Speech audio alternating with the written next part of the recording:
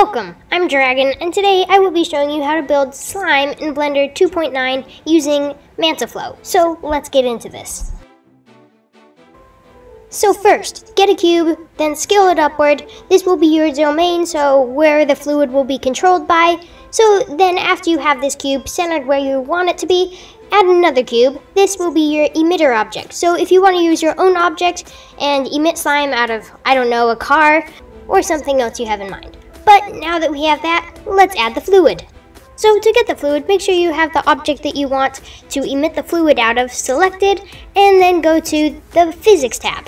In the Physics tab, you'll see Fluid. Make sure you select Fluid, and then select the type as Flow. Then under Flow Type, you can go down where it says Smoke to Liquid. Then make sure from the flow behavior that it is selected inflow. Inflow is just going to make it so it's continuously coming out of your object that you want the fluid to come out of. Outflow would suck up the fluid if there is any fluid, and geometry would just create a small amount of fluid. But now make sure your second object is selected that you want as your domain. Select fluid, then fluid type as domain. So then make sure your domain type is liquid. This is going to be what controls your entire simulation. So then for timescales, I made mine 0.5. The reason for this is because I wanted it a little bit slower, and this is the speed of your simulation.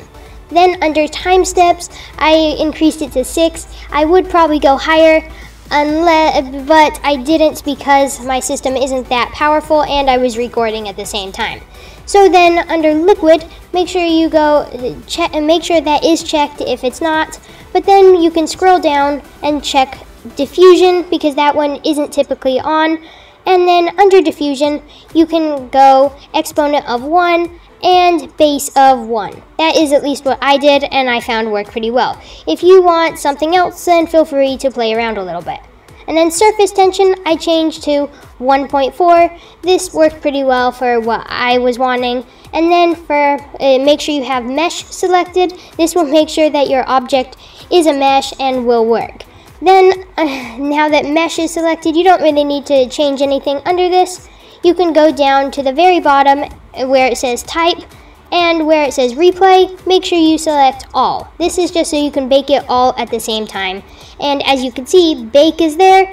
So if I select that and let it finish baking, there will then be fluid. So I'll speed ahead and then you can see that.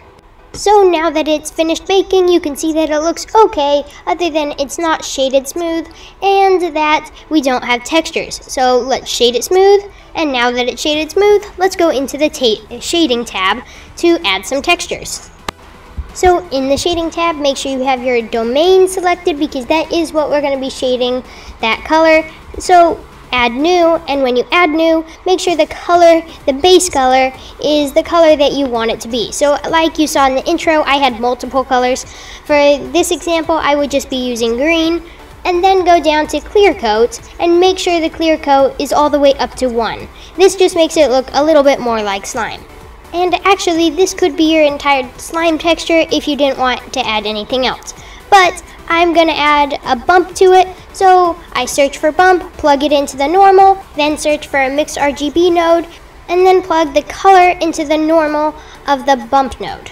Then get a Voronoi texture and plug the color into color 1 of the Mix RGB shader. Then set the scale of the Voronoi texture to 34 and add a displacement texture to plug into the Voronoi texture. Now all we have left is to add the noise texture and plug it into color 2 of the Mix RGB shader and then scale it to 18.2. At least that's what I found worked good. And don't forget to change the factor of the Mix RGB shader to what you find works well. For me, I did 0.72222, so on. And now we have a simple slime and slime texture. But now I want to give a couple tips or improvements that you can do. The improvement I want to mention is the resolution. If you want this to look better, you can change the resolution up to 64 or higher. I did 32 for this tutorial because I couldn't really go up. But if you do change the resolution, be sure to change the exponent from 1 to 0.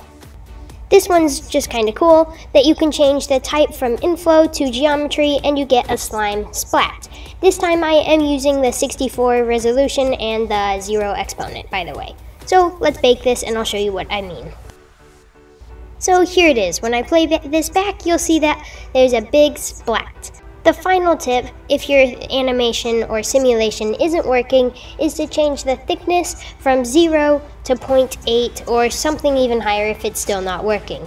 That is the main reason for simulations not working. But other than that, thanks for watching this video. I hope you found it helpful, and bye!